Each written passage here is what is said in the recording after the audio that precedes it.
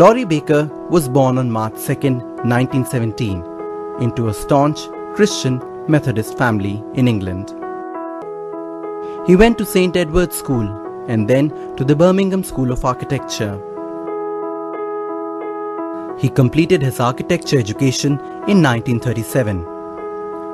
During this time, he came into contact with a group of people who believed in the power of non-violence and equality of people. The world seemed to be going in the opposite direction. The Second World War had just broken out. He enlisted himself for the Friends Ambulance Unit and travelled to China. While on his way back to England, the ship was stuck in Mumbai for 3 months. But they were perhaps the 3 most defining months of his life, because it is then that he met Mahatma Gandhi. It was the Mahatma who asked him if he could use his skills to design architecture for the poor.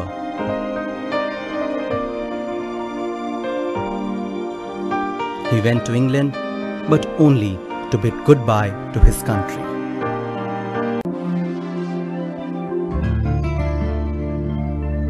The couple settled in a remote village in the hills of Kumaon called Chandag and set up a hospital and various schools there. They lived there for 16 years. After that, they went to Elizabeth's home state of Kerala in South India, and God's own country made him its own. Simple yet attractive and easily distinguishable are the prominent features of Laurie Baker architecture, as he mainly used locally available material and construction techniques. His architecture varied from area to area, and the design seems to flow from the surrounding and suiting to the climatic condition of that area. The brick jalis in place of windows would provide proper ventilation and light at lower cost. Other distinctive elements of Baker architecture are the brick traps and pillar slab roofs.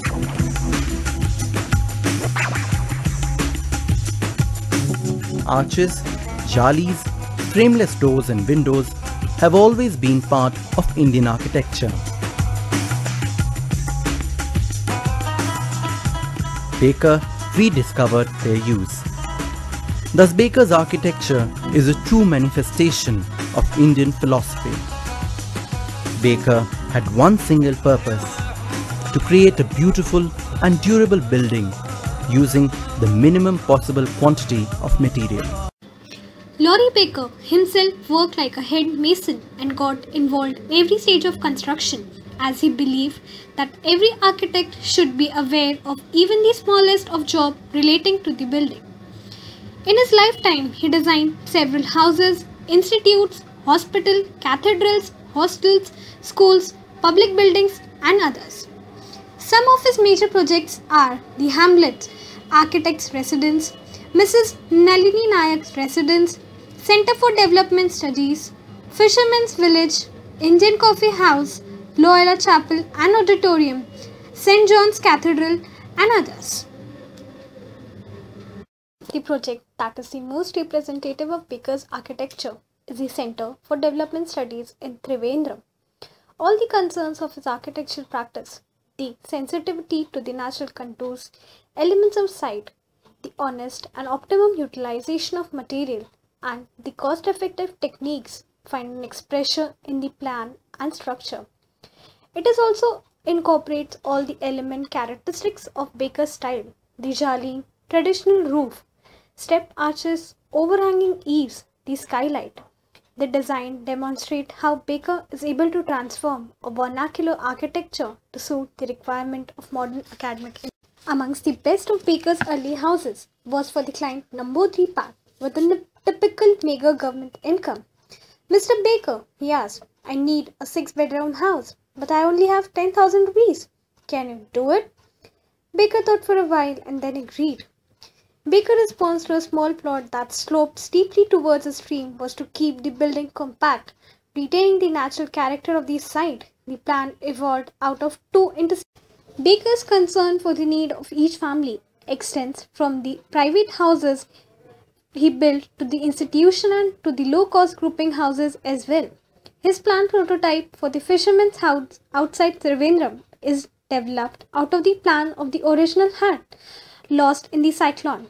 The new construction is designed to preserve the tradition and custom of the fishermen and at the same time to raise their hygiene standards. This is done with the local material, the passive cooling system. The building elements are suitably assembled and modified on a common plan so as to fulfill the individual. Baker's ability to consistently build structures of lasting value at a low cost is reason enough for low-income families and groups to accept his methods for cost-reducing technologies. For the Namboli pads and hundreds of others caught in the unaffordable maze of conventional practice, Baker offers the only sensible alternative. Mr. Laurie Baker was a man full of creativity. In his spare time, he liked to paint, draw sketches and even cartoons. He's also authored several books on architecture. Laurie Baker is no longer with us, but his work lives on. His work will evolve through the housing needs of the poor, and it will speak to us as long as the common man is relevant. Does that mean forever? Yes, Baker's work, like him, is immortal.